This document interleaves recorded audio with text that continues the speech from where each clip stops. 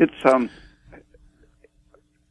helps cells to de-differentiate by blocking their energy production. If you think of the mitochondrial high-energy oxidative system as being what creates a complex organism that uses energy so efficiently it can have many different types of tissue. If you want to de-differentiate, produce a stem cell, you knock out the energy production, and it goes back and becomes amoeba-like or fungus-like. So this is like a stem cell recruitment. Yeah.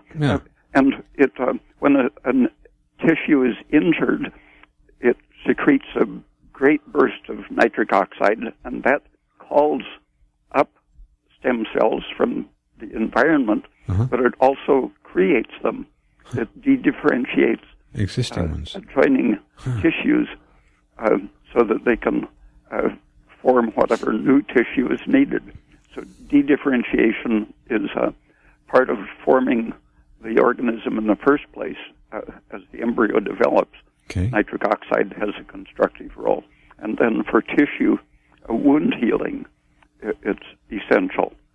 But that very same burst that calls up repair cells and de-differentiates cells to make repair cells, if that doesn't have the ability to be turned off, it keeps de-differentiating and stimulating tissue renewal so that you get an unhealing wound.